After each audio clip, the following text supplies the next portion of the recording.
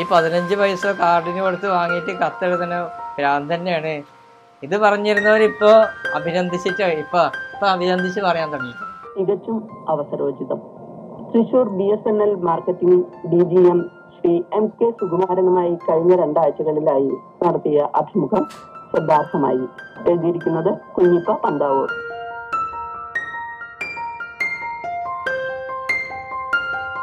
ആദ്യമായിട്ട് 1979 ബക്രീദ് പരിപാടിനെ കുറിച്ചാണ് കത്തെഴുതിയത് തൃശ്ശൂർ നിലയത്തിലേക്ക്.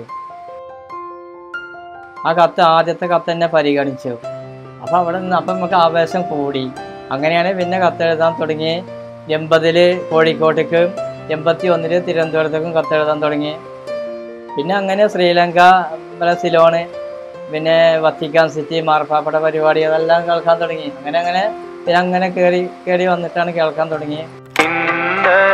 1988 ജൂലൈ 17 എൻ്റെ വിവാഹം.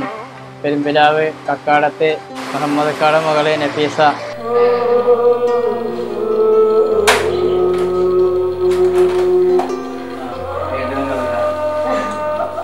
റേഡിയോയിൽ കേൾക്കാറില്ലേ കുഞ്ഞിപ്പ പന്താവൂര്, അവരാണ് എന്നെ കല്യാണം കഴിക്കാൻ പോകണമെന്നാണ്. അപ്പം ഞാൻ പറഞ്ഞു, ഇന്നെ കൊണ്ട് ബുദ്ധിമുട്ടാണ് നിങ്ങൾ കല്യാണം കഴിപ്പിക്കേണ്ടത്, അന്തൊക്കെ കല്യാണം കഴിച്ചു കൊടുക്കണ്ടെന്ന് ഞാൻ പറഞ്ഞു. അപ്പം എൻ്റെ അമ്മയുടെ മോൻ പറഞ്ഞിങ്ങനെ, ചെറുപ്പമാണ്, വിചാരിക്കണ പോലെ പ്രായമുള്ള ആളൊന്നല്ല.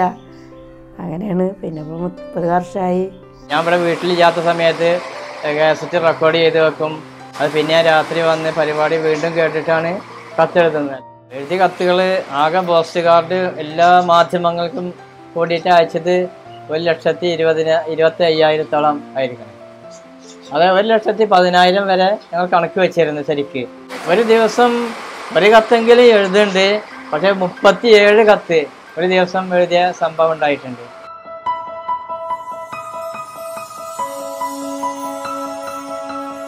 അപ്പോൾ കത്ത് വന്ന് നോക്കുമ്പോൾ ഫ്രം അഡ്രസ്സ് നോക്കണം MT വാസുദേവൻ നായർ.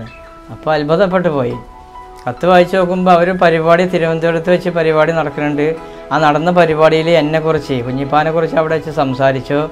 അപ്പോൾ അതിൽ നിന്ന് അപ്പോൾ എനിക്ക് ഓർമ്മ വന്നപ്പോൾ ഞാൻ എഴുതിയതാന്ന് പറഞ്ഞിട്ടാണ്. ആ കത്ത് വായിച്ചപ്പോൾ വളരെ സന്തോഷം തോന്നി. മാത്രമല്ല ഇവിടെ എൻ്റെ സുഹൃത്തുക്കൾക്കൊക്കെ ഞാൻ അപ്പോൾ തന്നെ കാണിച്ചു കൊടുക്കുകയും ചെയ്തു. എല്ലാ സൗകര്യവും ഒരുക്കുമെന്ന മുഖ്യമന്ത്രി. അഖില കേരള റേഡിയോ ലിസണേഴ്സ് അസോസിയേഷൻ എന്ന് പറഞ്ഞിട്ട് 1992 ഒരു സംഘടന രൂപീകരിച്ചിട്ടുണ്ട്.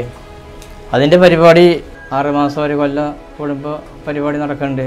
അവിടെ എല്ലാ എഴുത്തുകാരും, റേഡിയോ എഴുത്തുകാരും എല്ലാവരും അതിൽ പങ്കെടുക്കും.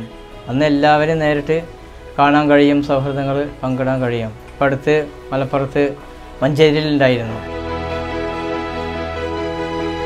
വിദ്യാഭ്യാസത്തിൻ്റെ കാര്യത്തിൽ ഉയർന്ന വിദ്യാഭ്യാസമാണുള്ളത്. 4ാം ക്ലാസ് മാത്രം. പന്താവൂര് AMLP സ്കൂൾ കാളാച്ചാലിലാണ് സ്ഥിതി ചെയ്യുന്നത്. അവിടെ 4ാം ക്ലാസ് വരെയാണ് പഠിച്ചത്. പിന്നെ അന്നത്തെ കാലത്തൊന്നും നമ്മൾ കഴിഞ്ഞാൽ പിന്നെ പഠിക്കാൻ പോകണം, എന്തെങ്കിലും പണിക്ക് പോവുക, മണ്ണ് വരാൻ പോവുക, അങ്ങനെയൊക്കെയുള്ള അന്നത്തെ കാലത്ത്. എന്നാൽ എനിക്കതിൽ വളരെ സന്തോഷമുണ്ട് ആ കാര്യത്തിൽ. ഇപ്പോഴും അങ്ങനെ അന്ന് 4 വരെ പഠിച്ചിട്ട് എനിക്ക് എഴുതാൻ പറ്റിയാലോ, എഴുതാൻ കഴിയുന്നത്. ഇപ്പോഴും 37 കത്തൊക്കെ ദിവസം എഴുതുമ്പോൾ അന്ന് 4 വരെ പഠിച്ചവർക്ക് പറ്റില്ല. ഞാനിപ്പോഴും കത്തുകൾ തന്നെയാണ് ഞാൻ ഉപയോഗിക്കുന്നത്. മെസ്സേജുകളും മറ്റുള്ളതൊന്നും ഞാൻ ഉപയോഗിക്കില്ല. എനിക്ക് തന്നെ മെസ്സേജുകൾ എന്തെങ്കിലും വരുന്നുണ്ട് ഇവിടെ കുട്ടികൾക്കും ഭാര്യക്കൊക്കെ വന്നിട്ട് അവരെനിക്ക് കാണിച്ചു തരാം. ഞാൻ ഇപ്പോഴും കത്തിൽ തന്നെ മുഴുകി നിൽക്കുകയാണ്.